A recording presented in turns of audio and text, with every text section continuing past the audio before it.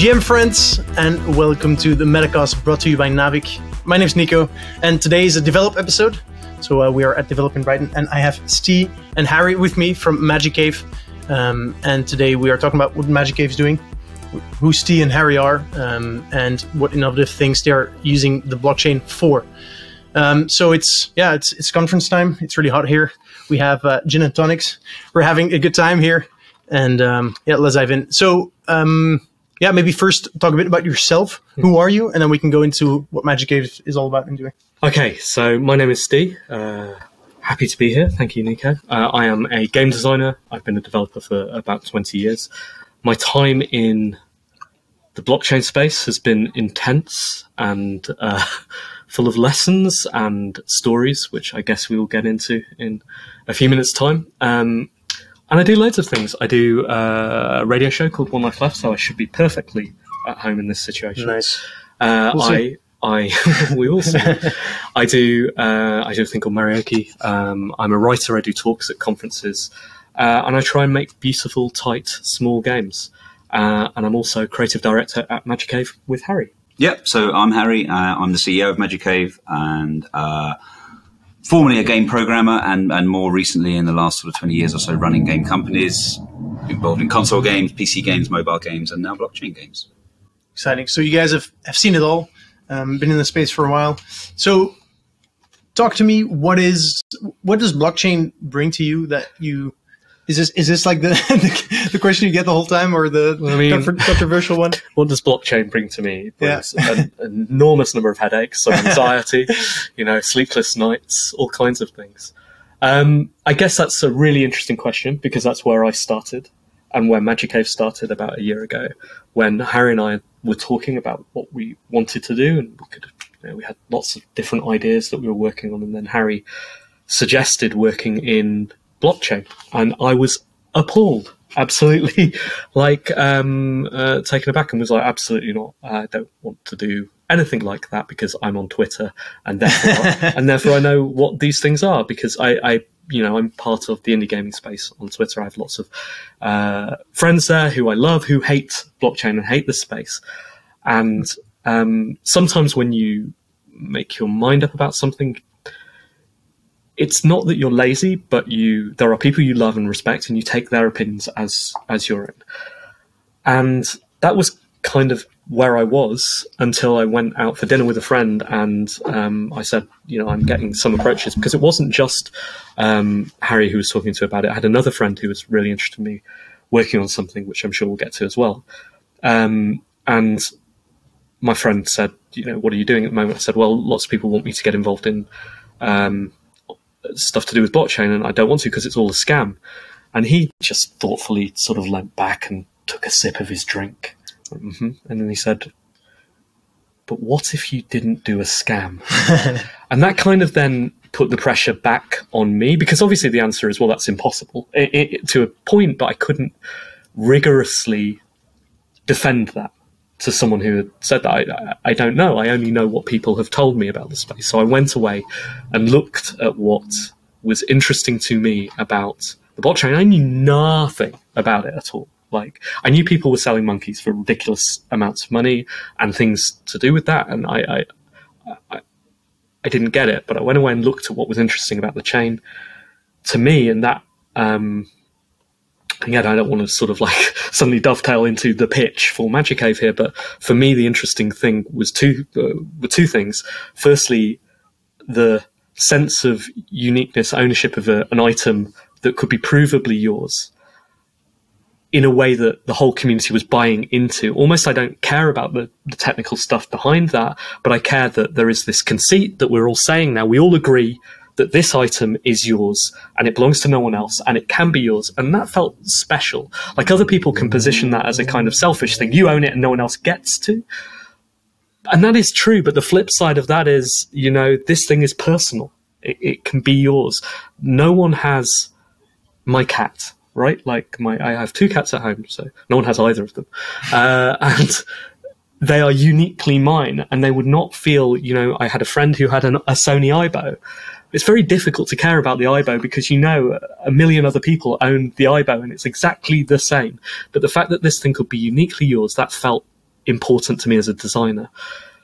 And the second thing was the transactional element, the theatre behind taking an item from somewhere inside a game and being able to put it somewhere else. And I don't mean this kind of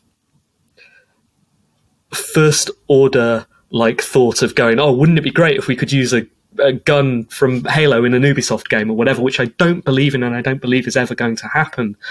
But I do believe that that idea of taking a thing that I own, for example, I think back to my time with playing Animal Crossing. Like, I loved Animal Crossing a lot. And now that's sort of decayed and gone. I play the new one as well, but the old one, this village that I cared about, the idea that I could have taken that out and put it somewhere that was mine, in a wallet or on a shelf or somewhere, and just knew that thing was mine, that feels special. And that moment of being able to bring something from here to there, again, regardless of whether that is fictional, it is theatre. Us all believing in that theatre makes that feel interesting and new. To me as a designer, that gave me two tricks to play with. And as a designer, all I do is build things from tricks, right? None of this is real. So yeah, that's when I started to get excited about what I could do with the tech. And that's what this is about, really. It's about the tech, not the sector so much, but the tech that underlines it and where that might take. I don't want to say gaming, because again, that leads everyone to believe that it's like about building new models and putting NFTs in people's games and doing that. But where that tech could have a place in gaming in 5 years' time, I think. That was a long answer to a short. It was a great answer. Sorry. How about you, Harry? I think for me, it was thinking back even to when I was at university, which was a long time ago, and which was kind of in certainly the pre-web days. And I remember one of our lecturers, who's now Dame Wendy Hall, telling us about this project for connecting together the world's information. And we were learning about hyperlinks and all of this kind of thing. I remember kind of thinking at the age of 20 or something, what was the point of that? I don't see the use of that. And obviously, yeah, pretty predictable answer, but that became the World Wide Web, right? That project. And sort of, I was involved in some sort of fairly early internet companies around the kind of dot-com boom time, and seeing the change from, sort of 92, 93 internet to the 99 internet when everyone was on it, and then to the 2010 internet when everyone was on mobile, and sort of seeing that the paths that weren't clear in 1992, the young me thinking, well, what's the point of connecting together all the world's information, to it now being so obvious why you want to connect together the world's information. It felt a little bit like this could be another one of those, basically. And, I remember being, I guess now, 27, 28, and having companies that were involved in internet and gaming, and people, dismissing it as a fad and not seeing the use cases, and saying, talking about how slow the download speeds were. And of course, no one's ever going to be able to download a CD-ROM game over the internet because it's going to take forever. And all of those kind of things just resonated with me as, yeah, these things take a long time, but the changes happen. And I think that, the changes that blockchain or blockchain-like things can do for our industry and other industries are potentially as seismic as those. And I wanted to really just create something that can learn. We don't know anything yet about what this space means, just like I didn't know anything in 1991 about what the internet was going to become. But you want to learn. And so, really my original goal with Magicave was, can we put together a team of curious people that are sort of, one step at a time, building a company and building products that are going to be in this space. We're going to learn lessons as we go, and we're going to make mistakes, but we're going to make something cool on top of that technology, whatever that technology becomes. Okay, so and so what are you building now? Well, okay. So our interest is in physicality, or in pseudo physicality. And actually, when we were pitching to investors, sometimes this got a bit confusing, because people were like, are you building physical things or digital things? The answer is, we're building digital things which feel as physical as they possibly can, and use those tricks that I've already talked about to feel more real, to transfer that sense of ownership and physicality to a player or to an owner of one of our assets. What we're building are toys. And around those toys that we build, which could be anything, and we're building something right now, which we'll get to, but around those toys, we build a layer of games that those toys can be used in, and are kind of like suggested use cases for those toys. But they're not the only use case. What we are selling are the toys, and we're also allowing our toy owners and anyone else to take our SDKs and build anything they want with those toys. So to me, the best analogy is, well, it's toys, right? Like, so you buy a Matchbox car and you buy some track, and you're intended to sort of race that around and do a loop-the-loop and see how fast you can do that. But actually, you end up driving it around your living room, or you end up like throwing it out of the window and seeing how far you can, or deconstructing it, or painting it, or doing anything else you want with this toy. And we don't care. We want other people to build use cases that other people will see and go, oh, that's a cool thing to do with my toy. Can I use your game you've built, or can I just do my own versions? All these forked off futures from our toy.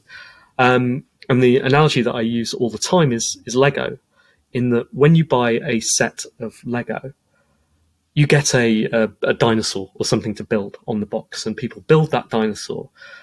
And some people, that's all they ever do, and that's fine. So the games that we are building I don't want to downplay them. They're not demos. They're really, really important to our ecosystem. We want them to be successful and brilliant games that people want to play on their own right, in their own right. But some people will play them and go, that's cool, I want to do my own thing. Like they take a Lego set and go, that dinosaur's cool, but what if it had, fangs over here, or 3 legs, or, an extra tail or whatever? Build that thing. And some people will do something completely different with that, and that's fine. That's more interesting to me than traditional game development, where you build a toy, you build a game, and people move through it and kind of exhaust it, and maybe they go down this side road, or they play all of these extra missions, but ultimately the rules that the developer has designed are exhausted. They can't do anything else with them. For us, it's like, yeah, here's an object. We define the physical characteristics and some potential use cases, and then other people play. And that's quite exciting to me, I think.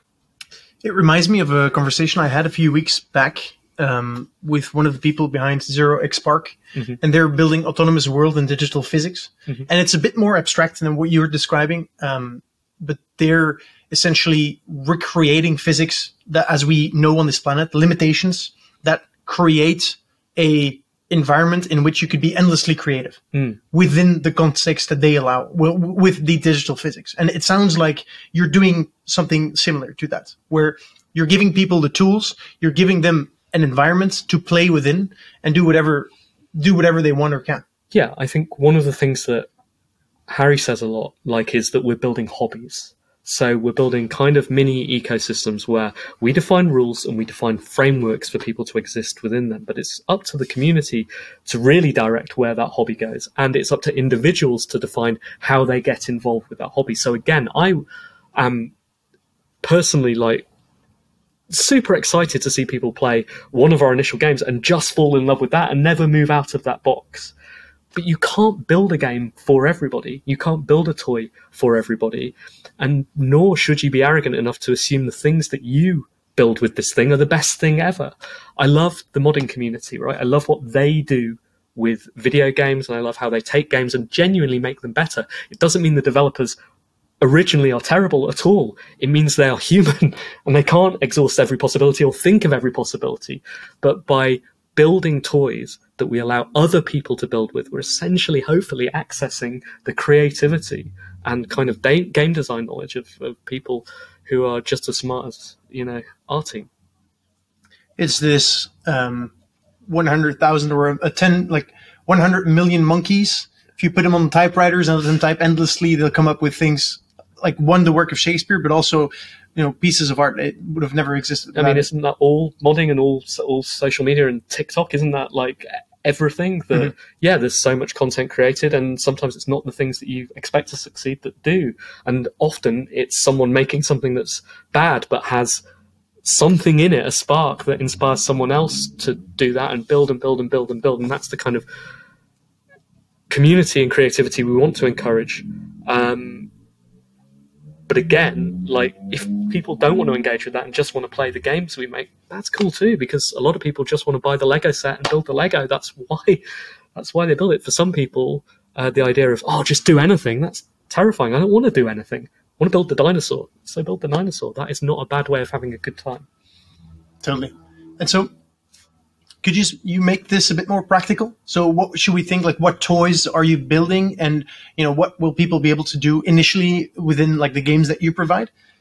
Harry, do you want to answer that? Because I feel like I'm talking all the time. Okay, so the first thing we wanted to do was build something that's kind of small, but that is potentially infinitely expandable and can sit at the heart of, as Steve said, I bang on about hobbies a lot. And, to me, a hobby, you take something like cars, right? You can be into cars, but what does that mean? Does it mean you're into fast cars? Does it mean you're into taking old cars and doing them up? Does it mean you're into decorating them? Does it mean the social aspect of those cars is important? All those different things that appeal to different people. And that's kind of what we wanted to be able to build.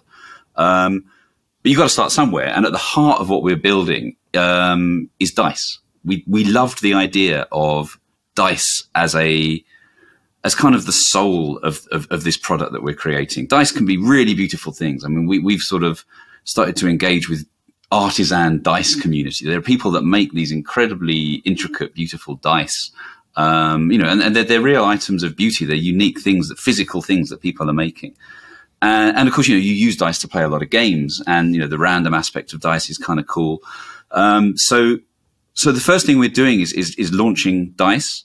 And we've built technology that allows us to kind of craft these incredibly beautiful handcrafted things that feel precious and wonderful and unique to you, and have traits that somehow relate to the way they might behave or the impact they might have in a game.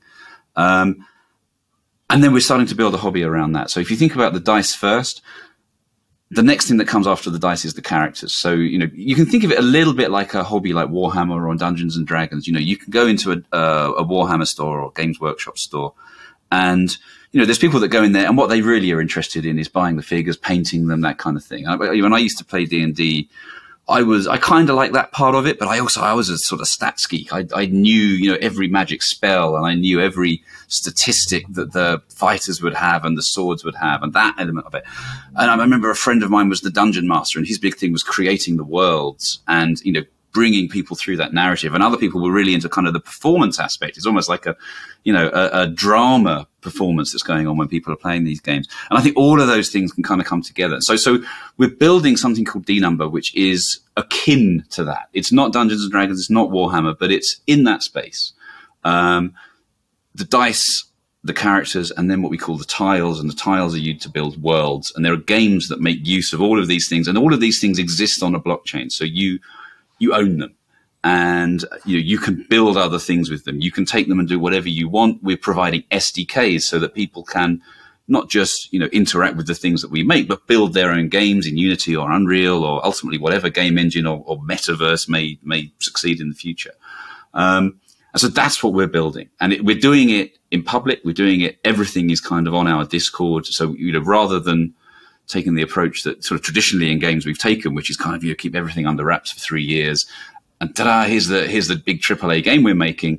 We're going to show you the games that we're making from the point where they're these really simple 2D test beds, which people can already see, all the way through to them being these beautiful 3D things that we're now starting to just show people a little glimpse of.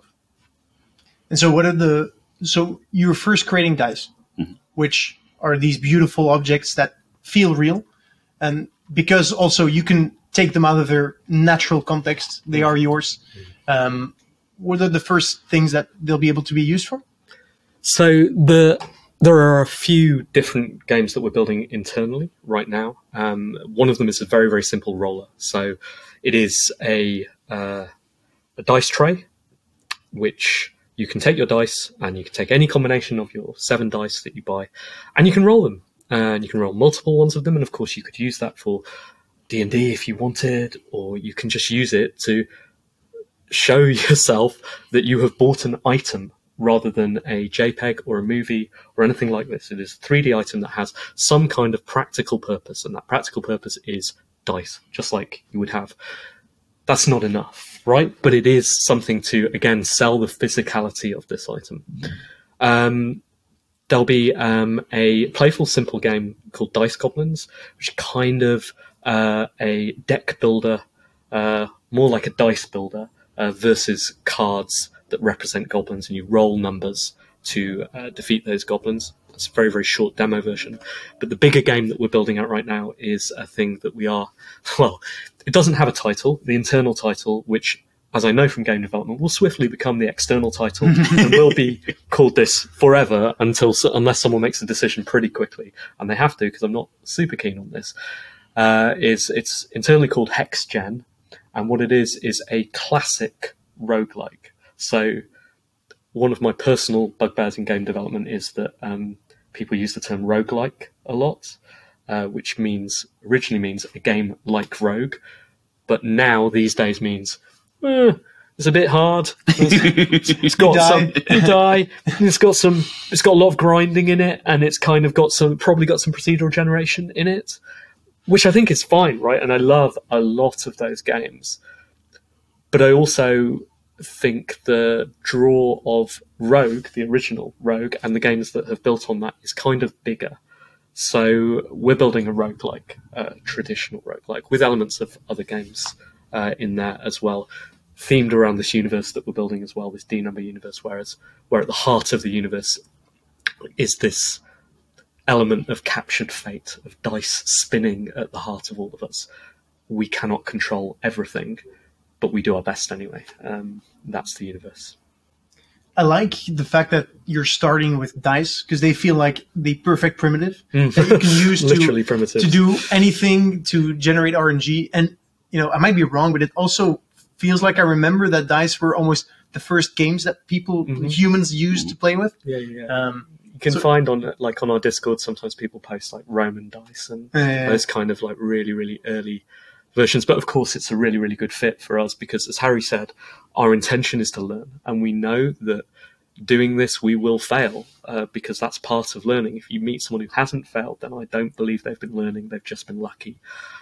And so we build these dice, and we choose dice because they're simple, right? They're literally, well, I was going to say they're literally primitives, but if you talk to our artists, they're definitely not primitives. They're very complicated. How hard can it be? It's just a polygon. Write a number on it. Bosh. Done. Turns out it's really hard. Yeah. But it's genuinely a good place to build that 3D technology from, right? Because you're building, like I said, these toys, years down the track for Magicave will be anything. But you don't want to start with a car because there's many more moving parts than there are with what is not quite literally a primitive.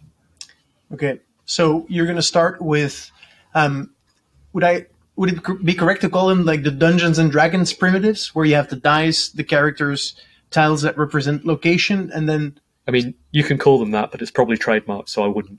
Okay.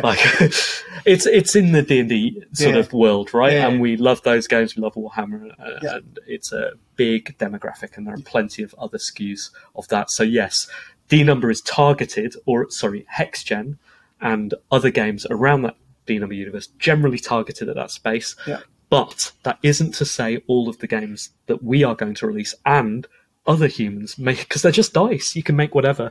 And the good thing about the way we operate is there's nothing to stop us doing little internal game jams, kicking stuff out in front of the community. And it could be a basic game where you just throw dice at a wall and the numbers that come up define who wins or who loses. Yahtzee. Yeah, well, quite. We can build that. Someone else can build that, and we hope they do. Mm-hmm. And we will be able to front page those, bring those to the community through our Discord and through other means as well. So, yeah, while we are targeting for our first major game, that sort of sphere, it doesn't limit the dice to that world. Okay, so building games is hard. It is. If you can get thousands of people building games within your ecosystem, there's a fair chance that one of them will, crack the code and be successful. So, let's say you build your own games and none of them, really draw in big audiences to kickstart that user-generated content. What's the next step? How are you solving for that? Are you going to start build games yourself, or do you have other solutions in mind? I mean, we are building games ourselves. That's the plan. And as a game designer, you have to back yourself to say this game is going to be good enough to draw in the audience. Now, these games are not built in a Web 2 way, they're not built in an old game development way where we just kick it out and go, oh, that one failed or that one succeeded. We're building them in full view of the community. And the demo games that we build as well will be pushed out to them as well. And so some of them will succeed, some of them will fail. But if I didn't think we couldn't make good games and couldn't make a game that will attract an audience, then I wouldn't be here. I wouldn't be doing this, and I wouldn't still be doing game design. I want to make things that millions of people love. And so we're not just building for the audience that's out there right now. You'll be able to play our games without buying the dice.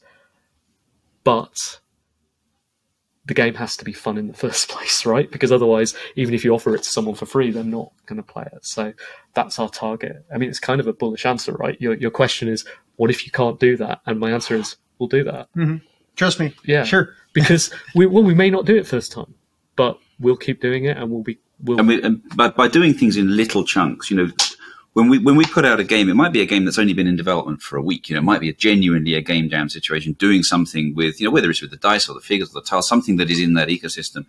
For example, Dice Commons, we're using the concept of you're fighting against cards. And one of the reasons for doing that, what aspect, we know that card battle games are cool, but what parts of that are going to be fun in our ecosystem? Maybe some of those mechanics make their way into the bigger games, and maybe they don't. But it's that those small things, learning what works, doing it in front of the community, seeing what do they like, does that spur someone to go off and say, actually, I don't like that, but look at what I made over the weekend. I think that just discovering what the hobby is. So right now it feels unusual as a game developer, the amount of unknowns that we've got ahead of us. I mean, generally, I think game development's got a little bit more agile over the years, but I think you generally know what you're going to be building at the beginning. But I think, I'd be very surprised if what D number is in 2 years' time is exactly what we have in our mind at the moment. And that's one of the things that makes it super exciting. What have you learned about building in public with in constant communication with your community? I think it's early days for us. I mean, we haven't made a lot of effort to build a big community yet. But what we are seeing is, I think, just an enthusiasm from people. And I think communities they're very difficult things to create. But we're seeing, people that are passionate about dice. And it was one of the things that we were interested in. People that like and make real dice. Are they going to hate digital dice? But actually, we're seeing people really getting into the idea. I think people are.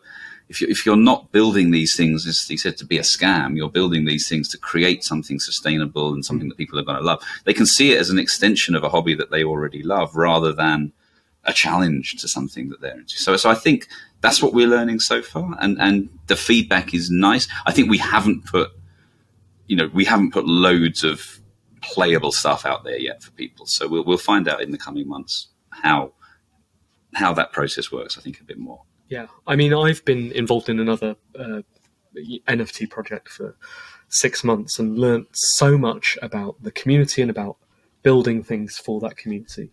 And I guess there are two main lessons for me. One is that you can't expect to build a thing for games and expect that audience to be gamers who buy that thing. There's a lot of speculators in that audience who are buying things to sell them higher, which is a good percentage of the people who are investing in NFTs right now. But it isn't everyone.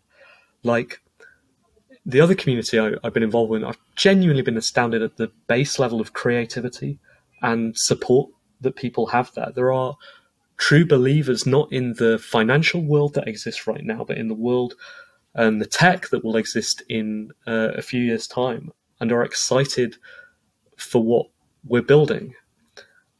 And just build things on their own. Like, genuinely take the thing, which is not something you do see people in games traditionally getting excited about IP, right? Like they love this world. They love these characters. They write fan fiction around them. They mash them up.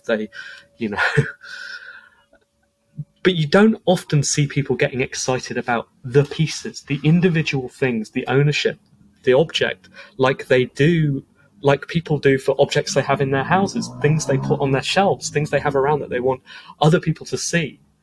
and talk about. And that's what I've seen, communities engage in, taking their objects and just loving them and wanting you to love them and provide options for you as well, like provide options for them rather. So yeah, I think that the Web3 community is very creative at its heart. Like, it's not just the financiers that people say it is. There's a lot of people who want to build and want to see exciting things in the future. That's been, one of my lessons. The other thing that I've learned is that it's very, very important to show progress and to show what you're building and to allow people to engage in that to a point. Like, people trust you as long as they know what you're doing. And, all of the projects that I'm involved in, I'm like, okay, that's a clear lesson. You engage people and you trust them to trust you as well. Very interesting. And so you are, in your first iteration, you will build dice and D number and a universe around that. What are some of the ideas you have for after that? So you mean within the D number thing or beyond that? Beyond D number. So anything really, like there is. So it's my true belief that it's such a boring thing to say. So you find yourself speaking in cliches a lot in this sector, but and I bristle against some of them because some of them are used strategically and poisonously. And one of the things you hear people say defensively all the time is, "We're early." Right? We're early. It doesn't matter. You're early. Get in early. Buy this thing because you'll get rich. And most of that stuff is bullshit, right? Like, but I wouldn't be here if I didn't think we were early in the sort of bigger vision of what blockchain can be and what this space can be. Yeah, sorry, I've run into a dead end. So the things that could come after D number, other hobby. Sorry. Yes, that's where I was going. Reboot you. It's the gin and tonics. So, yeah, we're making toys, right? Like, and we truly believe that we are early in that sector, and a sector that after the recent sort of troubles, people are now like, okay, maybe this isn't the dream, maybe this isn't the future, we'll back away from. But if you are a company who stays in that sector and learns the lessons, then I think in 4 or 5 years' time, toy manufacturers will all want to be in this space. They will all want to be creating digital facsimiles of where they are. Now, there is nothing in the technology that we are building right now, which, as I said right at the start, starts with dice, right? Simple objects, but grows into anything that we want, that can't stop us partnering with someone and building for them or with them and building anything we want with them. Now, I think it's trivial for us to say, oh, cool, yeah, we're building a car universe next. Oh, we're building a fighty universe, or we're building a sci-fi universe after that. All of that would be bullshit, like, because we don't know where the space is going to be in 3. We don't know where the audience is going to be. But I'm excited not about like not about the audience right now, but the audience in 5 years' time, when you're not spending, some ridiculous amount of Ethereum on this, but instead you're spending $9.99 with a credit card and buying a toy, and the audience is everybody. It's everybody. So maybe, I doubt it, but maybe that happens next year, and maybe our second collection is Care Bears, our second collection is ponies, or a second collection. You go where the audience takes you if you've got the right model. Mm-hmm. And I think one of the things that's important to us is just the concept of scale. So, coming from sort of traditional game business in the 90s, we thought it was a pretty big business. I worked at PlayStation when we did PlayStation 1, and I think we sold something like 120 million PlayStations around the world, and that was massive. But now, there's 3 billion people playing games, and the sheer scale that the industry operates at now, and you compare that to the current scale of the blockchain games business, it's probably less than 1 million people worldwide have ever played a blockchain game. So you can see there's enormous potential for that to become, a very, very big audience. But the process of actually playing a blockchain game and the enjoyment that most people get from blockchain games is minimal. It's very difficult and it's very minimal enjoyment. But, the challenge for us as an industry and us as a developer is, okay, we're here and we know where we want to get to, and there's a whole bunch of steps to go through to get there. But the opportunity when you do get there, I think, is just phenomenal. And that's the exciting bit of this. And I know it's become a bit of a cliche to say it's like the internet used to be, but it kind of feels like it is. But it's also a cliche to say we're early, and that is certainly true. So yeah, I'm excited about all of the universes we get to go and create. I just don't know which one we get to do next. Makes sense. So, one of the problems I see in blockchain games today is that a lot of it is predicated upon scarcity and speculation. It intuitively feels like if you're selling toys, my enjoyment of my toys is not decided by whether, how rare my toys are. Is that correct? How are you thinking about, your own business model? And would it be the same as traditional toys, or how are you thinking about that? I think there's still some of that sort of speculation in traditional toys. You can get excited that you've got the rarer Pokemon Lego card. figure or Pokemon card or whatever, but we don't want our model to be, okay, you've got the rare one, you can sell that for higher, you can, or you win. It's really, really important. So perhaps it's more useful to talk about one of the core mechanics of HexGen, like the dice creating the characters. So all of our dice look different, right? Some of them look wildly different from each other, but you should always be able to look at your set of dice and say, yeah, that's mine because that's got that little thing on the corner of the D4, or that's the red swirly one with the gold lettering on this side of this dice. You should always be able to recognize your dice. Even when there are millions of sets of dice out there. Which is non-trivial to produce tech to do that, but we have a brilliant, art team, and I'm really, really proud of what they've done. Now, when you've got millions of things, the sort of rarity model becomes kind of weird, right? Because how do you skew that? Are 1,000 dice still rare? Well, I don't know, because you've got 1,000 of them out there. And again, do you want to get into a habit where someone really wants to beat the game, so they have to buy the 1,000 diamond dice? I don't want to be like that. So the way that filters into HexGen is this: you have your sets of dice, and you have your standard sort of character, what would you call it, model with slots around it, and you drag those dice into the slots of the character.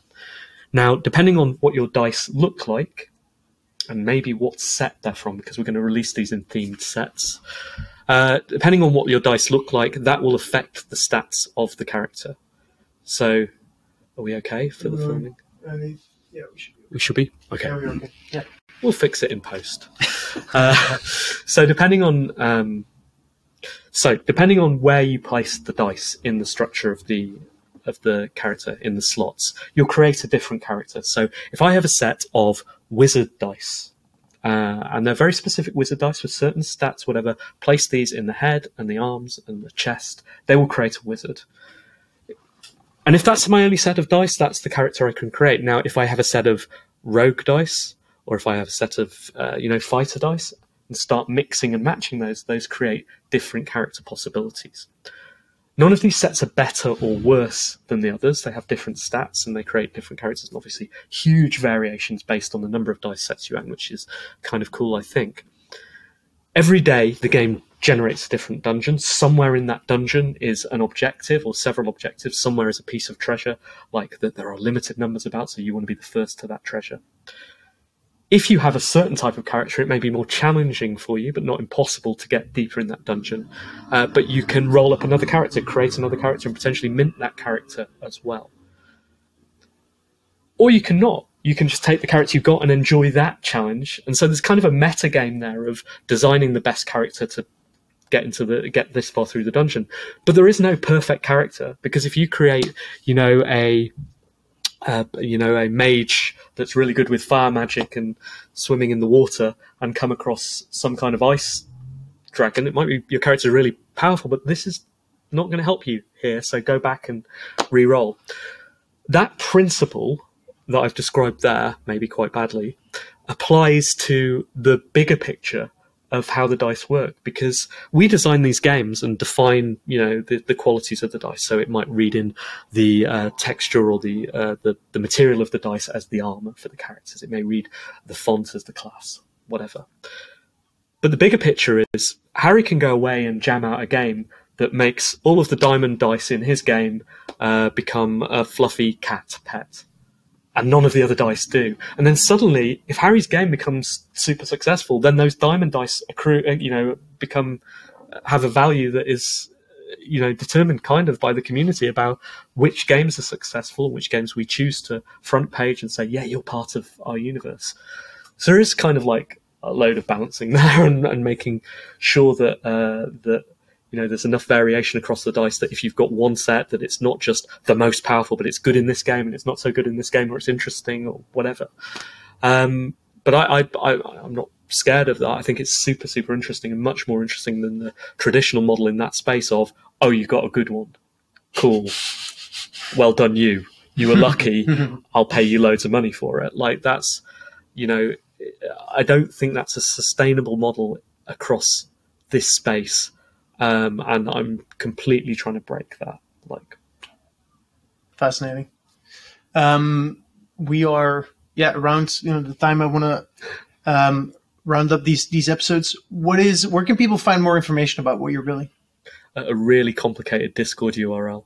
But if you go to magicave.io, there is a link to our Discord from there, and it should be on the Twitter as well. Which is. And Magicave is magic with AVE at the end. Yes, that's right. Okay, awesome. One C, only one C in Magicave. Completely normal name that's definitely not going to cause us problems. Absolutely not. Yeah, good. All right. Well, Harry and Steve, this was amazing. I'm fascinated about what you're building, and I hope to see some amazing experiences, and at some point perhaps own some pretty kick-ass dice myself. So that's exciting. Listeners, thank you guys for listening. I hope you enjoyed this. Develop is highly recommended. Brighton is pretty nice. It's good weather as well, so that's great. I hope you enjoyed this. If you did, let us know. And if you want to join the conversation, you can find our Discord, the Naavik Discord, and join us there. And with that, we're out, and we look forward to speaking to you in the next episode. Ciao.